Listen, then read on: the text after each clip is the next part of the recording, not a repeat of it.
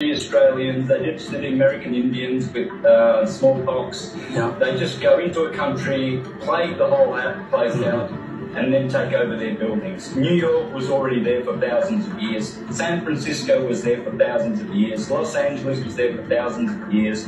They were built by the indigenous people who were black and Indians as well. The black people, they weren't brought over by slaves. They are the original owners of America. Black people, African Americans. They don't come from Africa. They were already here. And Indians as well. The black people, they weren't brought over by slaves. They are the original owners of America. Black people, African Americans. They don't come from Africa. They were already here. And they plagued them out.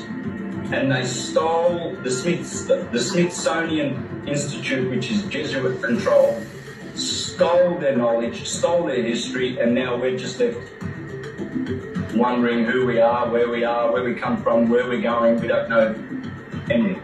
Wow. Because they did a catastrophe on this earth just only a few hundred years ago.